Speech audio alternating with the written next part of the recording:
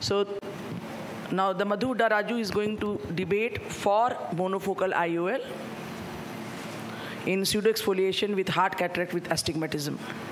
Thank you, ma'am, for making me part of this wonderful debate session. So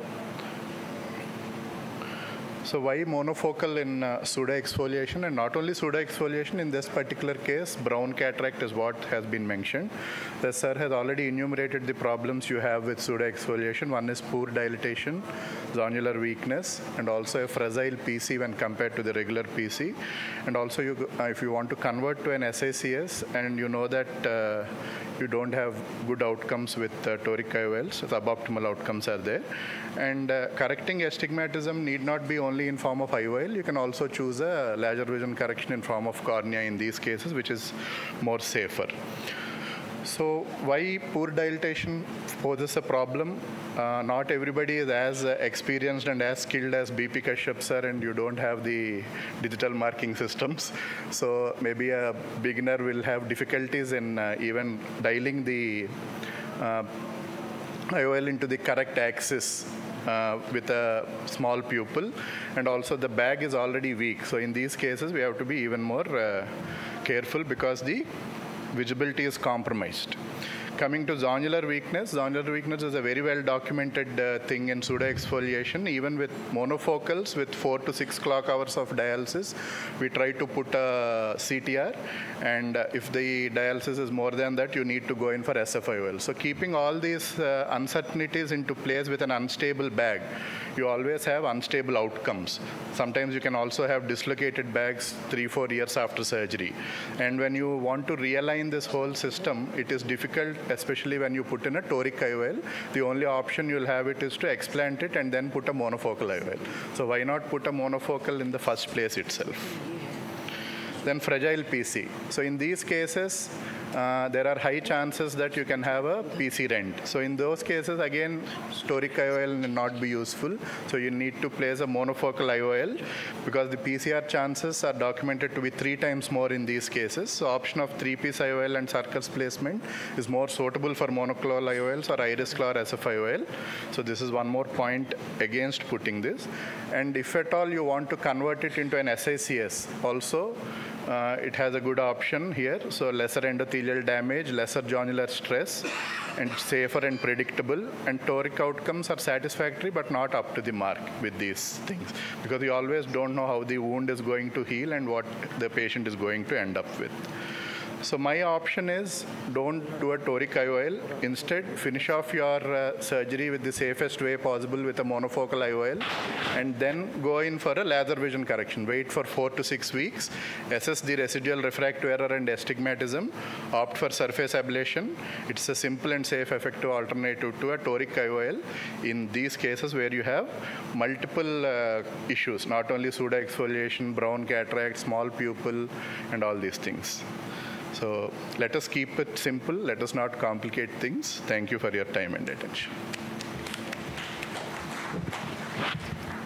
Yes, so, Dr. Shrini.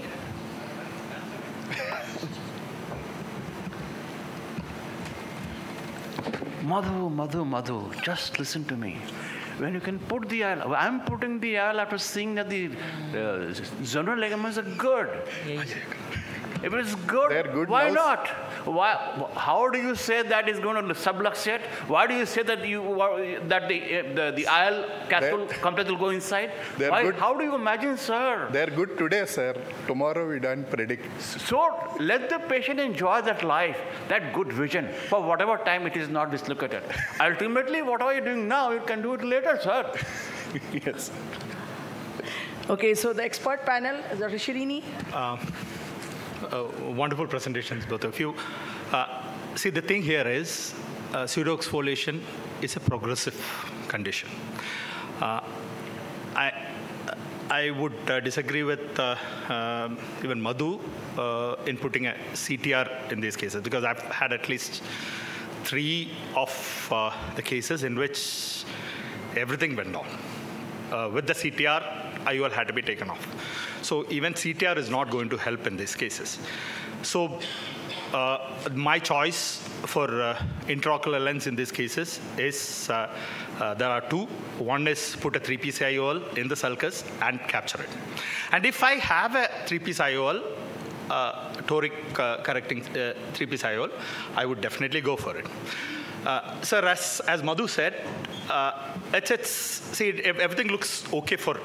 Sometimes it just goes off. So if there is a progressive dislocation, see, if that itself is going to, see, wherever it is staying where it is, that is fine. It goes off, it's going to be counterproductive. So that is one reason why, even if it doesn't go fully down and you have to explant it, the astigmatism correcting effect of the toric IOL is not going to stay there.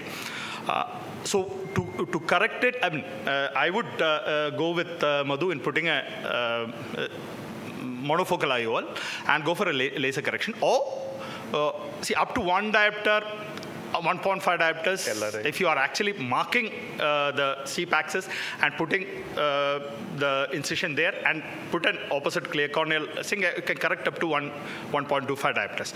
You have to mark it previously. So that is it. And so I would prefer to go for a monofocal IOL in these cases because it is not predictable. In what case, Sir has wonderful hands, has wonderful surgery, sir. But the issue is, what is going to happen after that is not in your hand. So I would go for a monofocal IOL in these cases. And Sir has definitely shown that it is possible to put an IOL in this case. Even if it is a small pupil, you can, the axis placement and all can be done. No problem there. But with Sir show that phimosis happening, with that phimosis happening, pulling on the zonules, and it's going to decenter. If it is going to. Sir's case, it didn't decenter, well and good. But the take-home message from my side would be to go for monofocal IOL, and if astigmatism is too much, go for a laser vision correction.